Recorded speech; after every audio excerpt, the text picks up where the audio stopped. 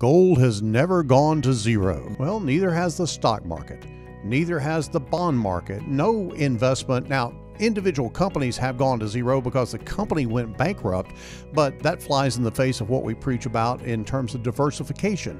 If you have enough diversification, something going to zero has a minimal effect on your portfolio. I think gold is often driven by fear and uncertainty, and when things are kind of tumultuous in the world, all the time around here, right? These days, people tend to go, oh, I need to get some gold because this paper money's not going to be worth anything.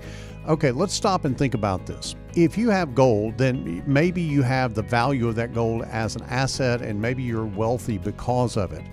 But how do you buy food? How do you buy clothing? How do you buy transportation? You got to find somebody to sell that gold to. So it's just an element of exchange, just like any other product is or any other investment is. And so, Scott, I just think that there is a lot that people don't think about in terms of gold, because they think of it as a shelter against insecurity and volatility, and it's anything but that.